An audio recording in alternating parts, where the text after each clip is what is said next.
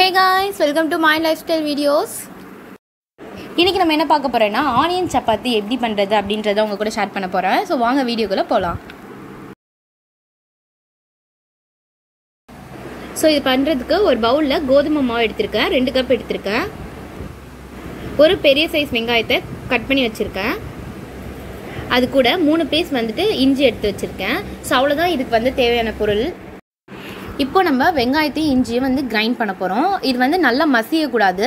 கொஞ்சம் ஒரு மாதிரி கொரகொரன்னு இருக்கணும்னு சொல்வாங்கல. இதோ உங்களுக்கு நான் காமிச்சிருக்க பாருங்க. இந்த மாதிரி இருக்கணும். இது அரைக்கிறதுக்கு வந்து தண்ணி வந்து தேவைப்படாது. நீங்க தண்ணி ஊத்துறீங்கன்னா கொஞ்சம் நல்ல ஜூஸ் மாதிரி ஆயிடும். சோ வந்து தண்ணி தேவைனா லைட்டா அப்படியே தெளிச்சு விட்ட மாதிரி லைட்டா மட்டும் போட்டுக்கோங்க. இப்போ நம்ம மாவு பிசைய ஸ்டார்ட் பண்ணிடலாம். எப்போதும் நம்ம சப்பாத்தி மாவு எப்படி பிசைவோமோ அதே மாதிரி தான் எண்ணெய் ஊற்றி தேவையான அளவு உப்பு போட்டுட்டு இந்த கிரைண்ட் பண்ணி வச்சிருக்க அந்த வெங்காயமும் இஞ்சியும் எக்ஸ்ட்ராவாக நம்ம இதில் ஆட் பண்ண போகிறோம். ஸோ அவ்வளோதான்.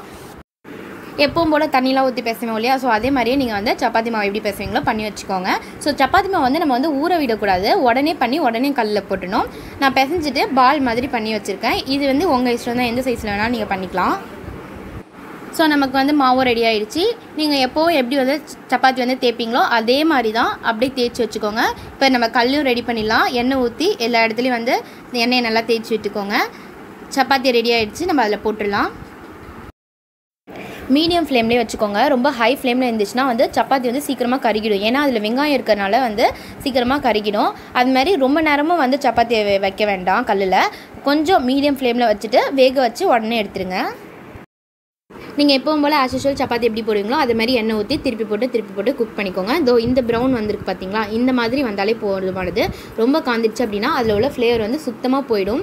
இந்த நீங்கள் சப்பாத்தி பண்ணும்போதே அதில் அந்த வெங்காயம் வந்து வாசனை வந்து அவ்வளோ சூப்பராக இருக்கும். ஸோ அந்த கருகிடுச்சு அப்படின்னா அதில் உள்ள அந்த வாசனை எல்லாமே போயிடும். ஸோ அதனால் இந்த மாதிரி ப்ரௌன் கலர் வந்தோடனே எடுத்து வச்சுருங்க.